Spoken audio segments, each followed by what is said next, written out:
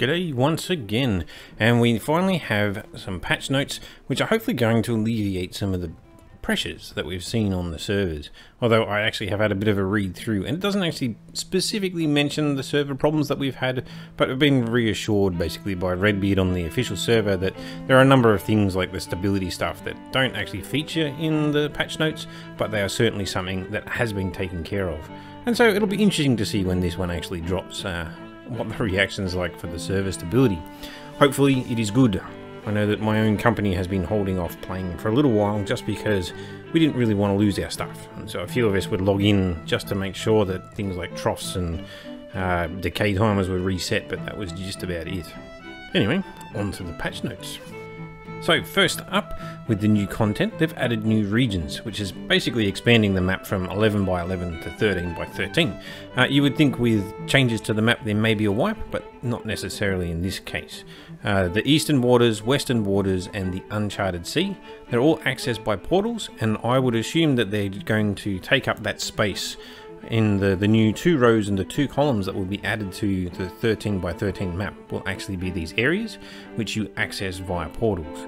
The only thing that's probably critical for these areas is the eastern and western waters are full claim, and the uncharted sea is full lawless. And in the future, the uncharted sea looks like it's going to be a difficult region to live in. Maybe it's going to be cold. Maybe there'll be storms, maybe there'll be something that just makes it a little bit harder, but apparently that's going to be a future thing. But that's what we've got coming, so no wipe as far as I can tell, but we do have new grids, which is adding more islands so that there's more space for people to do stuff. The other new addition to the game is the workstation.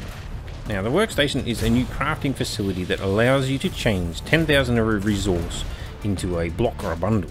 And conversely, you can basically take that block or bundle and reverse it and take it down into 10,000 of that resource. The resources basically include flint, stone, and wood. And the wood here, it looks a little bit odd when you see this. You've got cedar, fir, ironwood, oak, pine, and poplar. They're all the original names for the wood, as opposed to what you see now. I can't remember which ones relate to which, but you know, the strong wood, the soft wood, etc., are actually a one-to-one relationship with the cedar, fir, and ironwood, etc.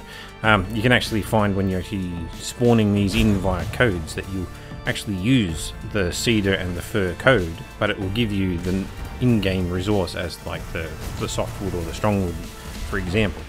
I can't remember the exact correlation, but yeah, they exist already.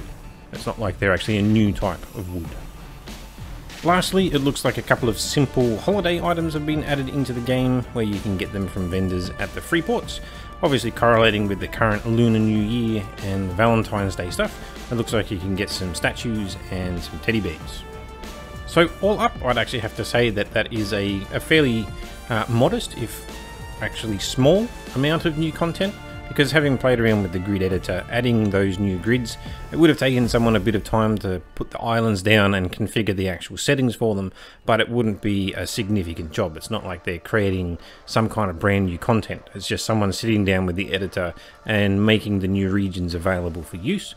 The workstation being just a single item where you can basically create a block which you can either create or destroy back into the resources, and then yeah, it looks like 7 new items which are just going to be some kind of a statue or a teddy bear. So yeah, quite a small amount of new content, which at this point in time I think is bloody fantastic, because when you actually then go on to this next section of bug fixes, you'll understand that what they've been working on. Okay, the bug fixes. Now this is a long list, but here we go.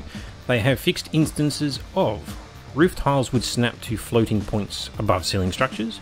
Transient trackers did not point to the correct location and updated the item description. Cursed armor would not appear correctly on female characters. General tile module were no longer usable. The Army of the Smithy would delete items. Items were lost when demolishing a container structure. The client crashed when crew members are creating while the game language is set to Turkish. That's a very specific one. Mounted NPC crews were not taking damage. Gravedigger stopped collecting. Submarine caused a crash. Army of the Damned would not wake up after being knocked out. Island Selector would not work in free ports. Items were being deleted from the ritual pedestal after server restart. Placing a ritual pedestal would cause a crash in single player. Ritual pedestals would also cause servers to crash. Placing a ritual pedestal would cause the decay of structures around it. Killing an unconscious crew would result in them standing up. Players were being warped out of the B6 Powerstone Cave. Duplicate Artemis of the Damned Smithy in the Altar of the Damned Craftables. Items were being deleted from the Altar of the Damned after restart. Have a break there for a bit. Alright, continuing on. Items were being deleted from the Cursed Temple after server restart. Firing at some angles caused crew members to dismount cannons on the turtle ship. Item caches from demolished structures only contained one max player stack. Bottles not containing treasure maps in polar regions. Incorrect messages were being displayed when attempting to claim an island that exceeded the available claim points. Monumental Studies structure had no collision. Islands in G10 and C10 had the incorrect biomes. Transient nodes could spawn on an island that does not allow building. Description of the frameworks of the Cursed Totem and Burial Mound did not accurately show construction time. Data deletions while grid travelling in PvE. Market systems behaving incorrectly. Warehouses would duplicate resources on restart. Cursed temples could be built on ships. Monumental Studies modular room did not allow players to craft anything. Cursed armor was not showing up on female character models. That's a duplicate. Junk sales would stop functioning after gridding. Wow. So yes, a very long, big list of fixes, all that seem to be quite a lot centered around the new Army of the Damned theme stuff and the modular studies for the Great Temple. But there was a whole heap of stuff in between there where we actually saw obviously a lot of the crashing and deleting in the market system and the warehouse that was really causing a lot of havoc on the servers lately. And obviously hopefully we'll see the fixes for players logging in and losing their companies. Players who would grid and then have their character trashed and they were being told they needed to create a new one. So, and there is something in there basically saying an incorrect message about attempting to claim exceeding the available claim points. I'm hoping that they've actually fixed also the claim points being reset on a server reset. Because people were basically getting more claim points than they want, and I think there's an issue where when you merge companies you potentially end up with more claim points than you should as well. Doesn't seem to be listed here, so probably not in this patch, but significantly there's just an absolute ton in there that's actually being done. And that's not even to go on with the miscellaneous stuff, which we'll go through next. Alright, miscellaneous. Potatoes and limes can be stored in the crew silo. Loom's inventory is increased to 150. The spider base and scaling stats have been increased. The display length for a name is set to 13 characters. Okay. The player is able to replace existing sails without having to demolish them first on legacy ships. Okay, so you can replace in place. You just plonk a sail over the top. Okay. Level up text lasts only 30 seconds before fading. I love that one. I actually turn off announcements on in the settings so that I don't have to look up at the level up text for it to fade away. Sounds fantastic. Lowering the number of wild creature spawns by 25%. Really interesting. Resources required to progress through the stages of the Great Temple have been adjusted. Underwater black rocks can now be built on. Wow. There's a couple of interesting ones there, right? So I paused on that one before. Less wild creature spawns. So there's going to be less wild creatures wandering around. And then there's some kind of a black rock underwater that you can now build on. I'm going to be interested to see what that actually is. Is that meaning that you can build down deep in the depths? Hide things underwater? Because I know people already do that. Is there some specific rock that you can now do it on? The effectiveness of sails on multiple modular ships have been adjusted. Effectiveness of sails on modular ships. Interesting. We'll have to have a look at that one. Weight sails are now more effective on the Turtle and Tramp Freighter. Loot from the Kraken has been adjusted to drop higher tier quality items and blueprints. Mech Monkey has now a slightly higher drop rate. The names of wood resources have been changed to their original names. Oh, and there it is. So from earlier where we talked about the strongwood, softwood versus fir and poplar, etc, etc, etc, we are back to the original wood names. Which, yeah, I don't mind either way. Be interesting to relearn what's what there, at the very least. The cog now starts with 1 medium handling sail and has 2 sail points, which pretty much brings us to the end of the patch.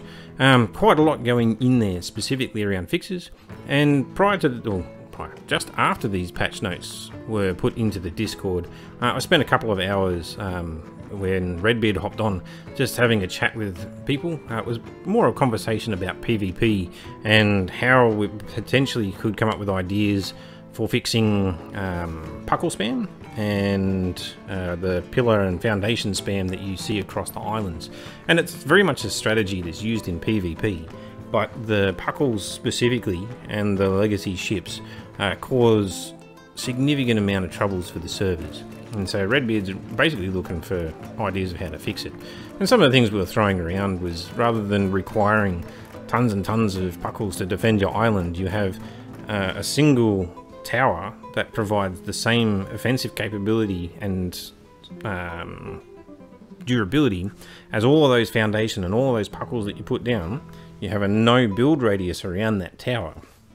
But then, yeah, it has the same offensive and defensive capabilities of all the things that you've just replaced as a result.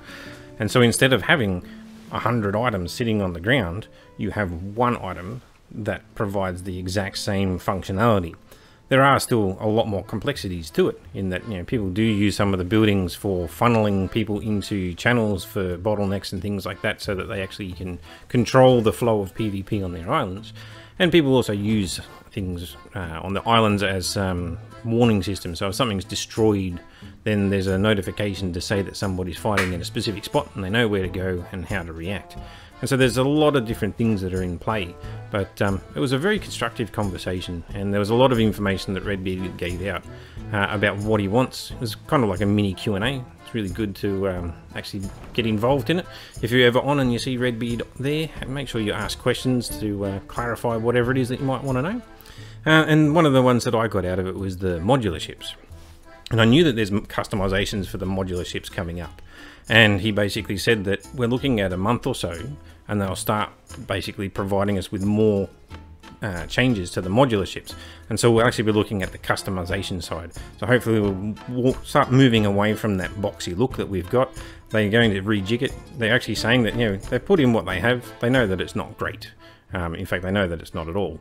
But you know, there's going to be an opportunity coming up soon, now that they're starting to fix all these server issues and connectivity issues. They'll be able to start going back to look at, the content that they really wanted to actually work on. And the other part that he was talking about was Xbox specific stuff. And he himself actually went out and bought an Xbox S, which is the worst performing one on the system.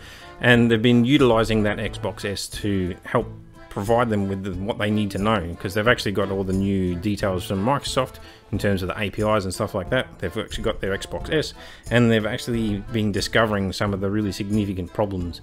And they basically said that every single patch going forward from here, while it may not actually be in the patch notes, they're going to be fixes in every single patch going forward that will relate to the Xbox. So yeah, very interesting conversations going on at the moment, and obviously a lot of focus on fixes rather than new content, which has actually been fantastic to see. Anyway, let me know what you think down in the comments. Otherwise, make sure that you go ahead and like, comment and subscribe, and I'll catch you in the next one. See you later.